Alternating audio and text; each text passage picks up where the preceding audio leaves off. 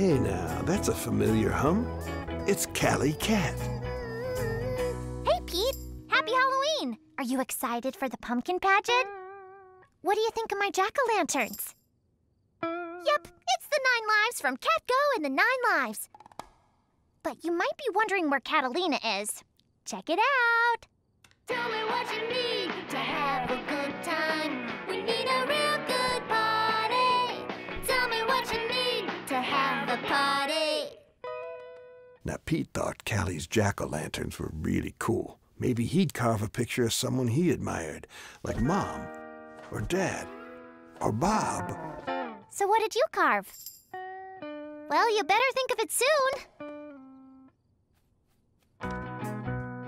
See you tonight. Pete saw his grumpy friend, Grumpy Toad, who had carved a happy face? Well, that's unexpected. Hey, Pete. What do you think of my jack-o'-lantern? Oh, it's upside down. That's grumpier. Hey, are you as excited as I am for the pumpkin pageant? I mean, if large carved orange gourds is your thing. What did you carve? Oh, still working on it, huh? Well, whatever you carve, I'm sure it will be awesome.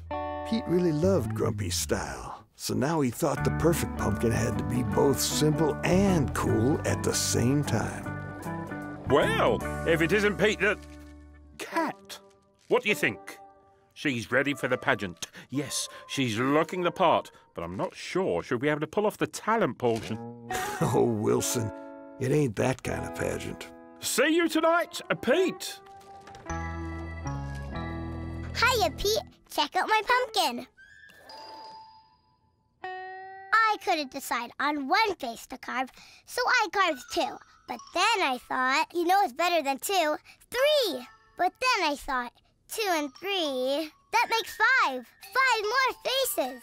Then I said to myself, Sally Squirrel, why stop now? So I decided to carve all the faces I could. All the faces! And for mine, I thought jack-o'-lanterns are lit at night. So I recreated the famous Impressionist painting, The Starry Night. Well, Pete was impressed with his friend's inspired creations, but now he had to carve the perfect jack-o'-lantern into an already perfect pumpkin, and he had to do it quickly, because it was almost time for the pageant. Well, Pete had seen so many of his friends' good ideas that he didn't know what type of jack-o'-lantern to carve. It was a big pickle, a big pumpkin-sized pickle. What to carve, what to carve. That's it. Pete finally knew what he was going to do. It would be perfect. Before he went to get his folks to help him start carving, Pete made one final adjustment. Hey, Pete, have you finished? Oh, dear! Oh, Pete, I'm so sorry you broke your pumpkin, hon. Well, maybe it's not too late. Let's call the farm and see if we can get another one in time. Hello? This is Pete the Cat's dad. And, I see. Oh, sorry, son. They're all sold out of pumpkins. I know how much you were looking forward to carving a jack-o'-lantern. Go, Pete, go, go, Pete.